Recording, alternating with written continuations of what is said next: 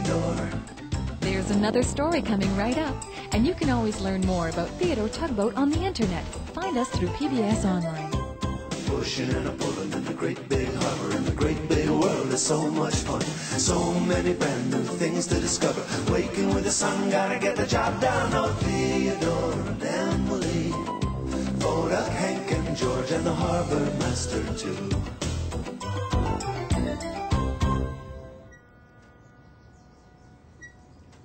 Hello. My old bell here needs a good polish to get it all shiny again. I'm all out of polish. I better get another can.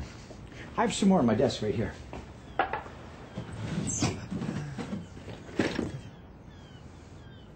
wonder what's in this box.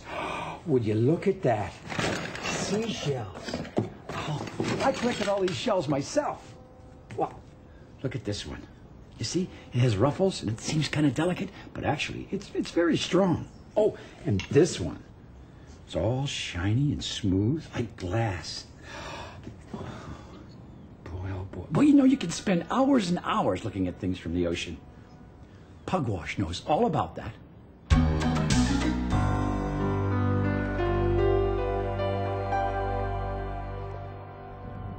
Theodore woke up one fine morning.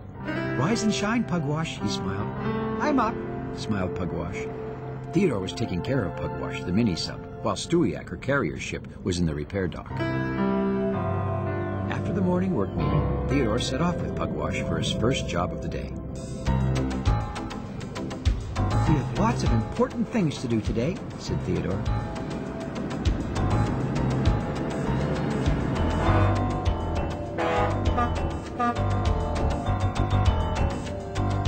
Pugwash? Where was she? Pugwash was following Philip, one of the fairy twins. Or was it Fillmore? It was always hard to tell those twins apart. "Ooh," she said, and started following the other fairy. "Pugwash," whistled Theodore. "Coming, Theodore." Theodore smiled. He knew that Pugwash just loved to wander off and explore things.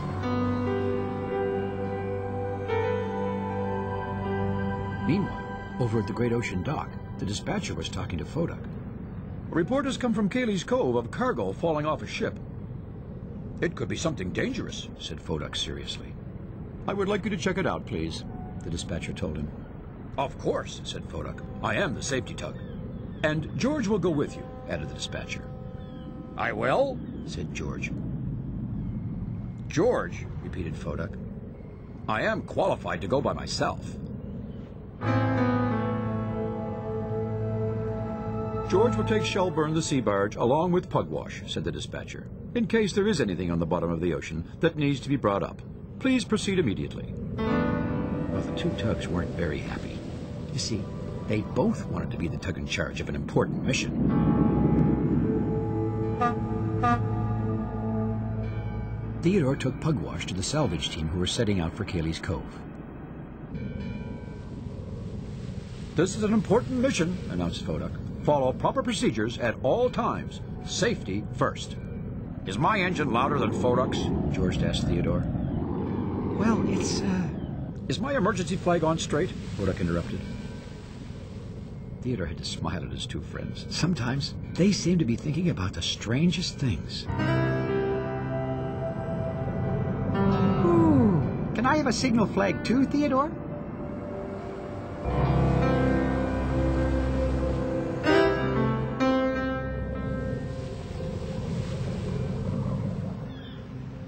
When they got to Cayley's Cove, Truro, the fishing trawler, told the salvage team what he had seen. "It was late last night and pretty dark, but I'm sure I saw something fall off a ship passing by." "Don't panic," said Fodak calmly. "I'll take over from here." "Well, I'm trained to deal with this," said George, butting in front of Fodak. "Mini-sub ready?" "Ready and waiting," called Pugwash eagerly. "Lower away," commanded Fodak, butting in front of George. Shelburne slowly began to lower his cable.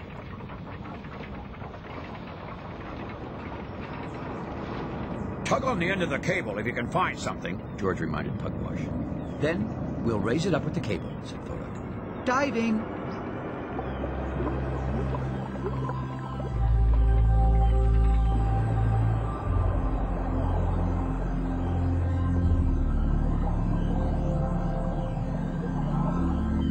that a siren? Fodak looked around for the owner of the voice. Then he looked down. It was Dorothy Dory. Why, yes, said Fodak. Yes, it is.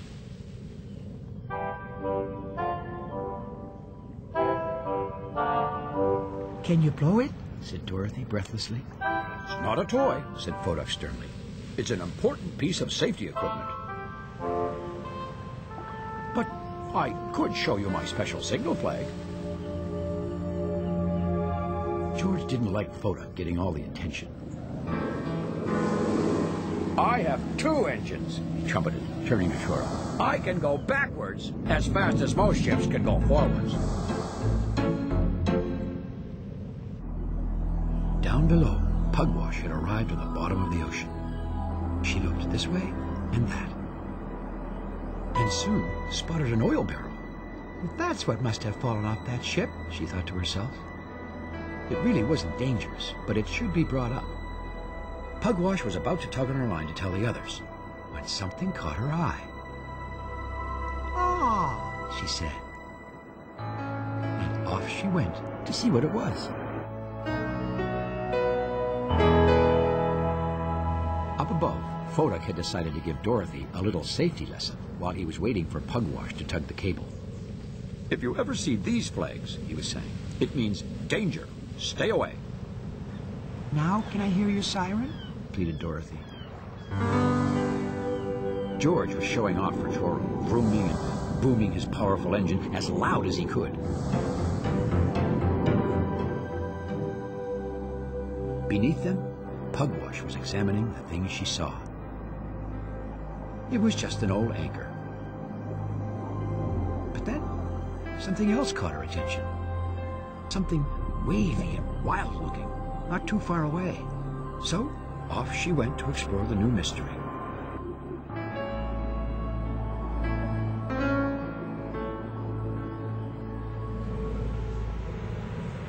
Back in the big harbor, Theodore was finishing docking a small cargo ship. He glanced around, expecting to see Pugwash and the salvage team returning from Cayley's Cove. But they were nowhere in sight. "They've been gone a long time," he said, gazing towards the harbor entrance. "I hope Pugwash hasn't wandered off again." Theodore decided to ask the dispatcher if he could go and check if everything was all right. Deep beneath the waves, Pugwash had discovered that the wavy, wild-looking mystery was kelp, a giant ocean plant. "Oh," she gasped, and slowly entered the kelp jungle, pretending she was hunting tiger sharks.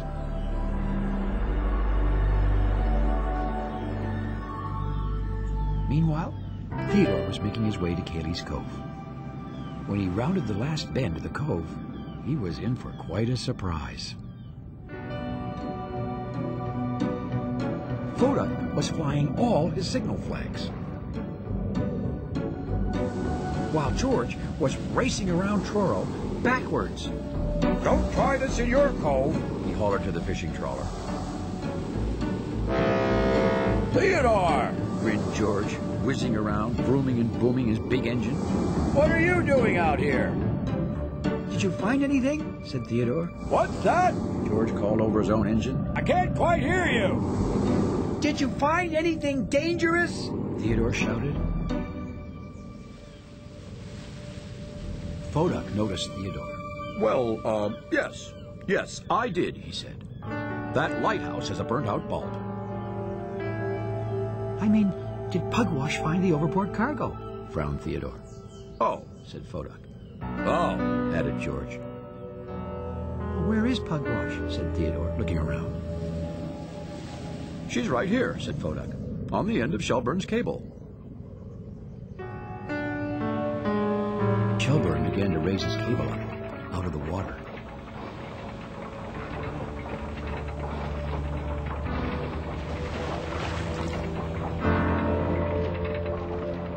Uh-oh, said Theodore.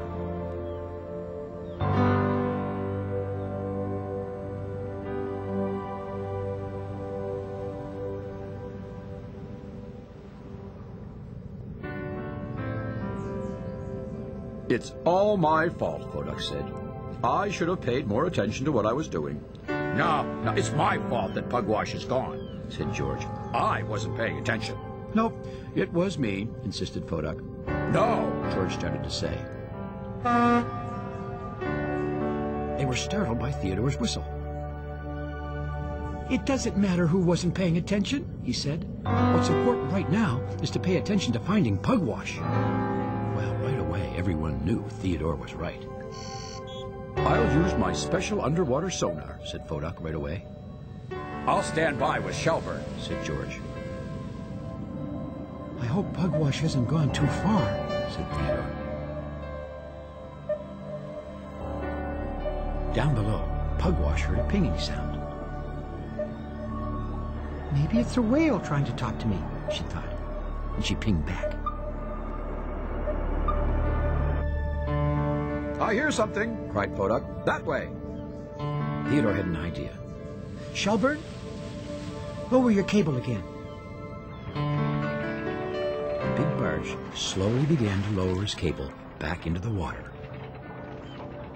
Pugwash followed Poduk's pinging and saw something floating in the water.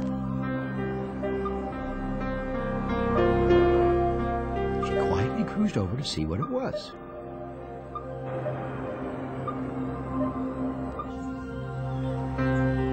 I feel something moving my cable, called Shelburne. Pull it up, cried Theodore. Everyone held their breath as Shelburne hauled his cable up again.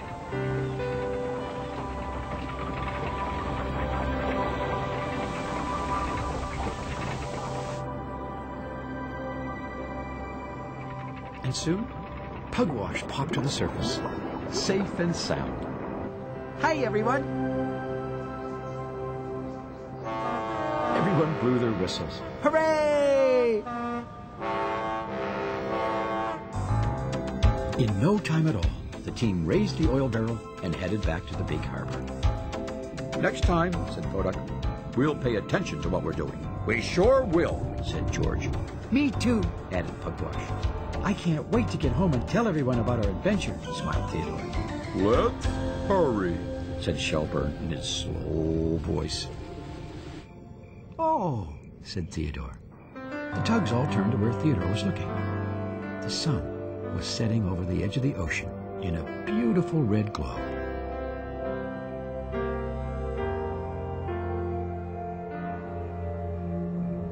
What were we doing? Said Theodore. Well, everyone had a very good laugh about that.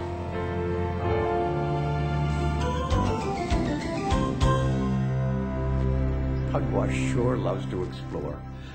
Now, what was I doing? Oh, yes, I was looking at my shell collection. No, before that. I was polishing my bell. Here's a new can of polish. And now I can finish my job. Thanks for visiting us here in the big harbor. We'll see you all again next time. I wonder, does a shiny bell sound louder? Oh, well, it certainly seems louder. I never noticed how nice my bell sounds. I'm doing it again, aren't I? Maybe I'll ring my bell when I finish polishing. So long. Theodore, he's a tugboat and a friendly tugboat too. A friendly tugboat too. Oh, Theodore likes to do the things that friendly tugboats do. Pushing and a pulling in the great big harbor, in the great big world is so much fun. So many brand new things to discover. Waking with the sun, gotta get the job done. Oh, Theodore and Emily, Poduk, Hank and George, and the harbor master too.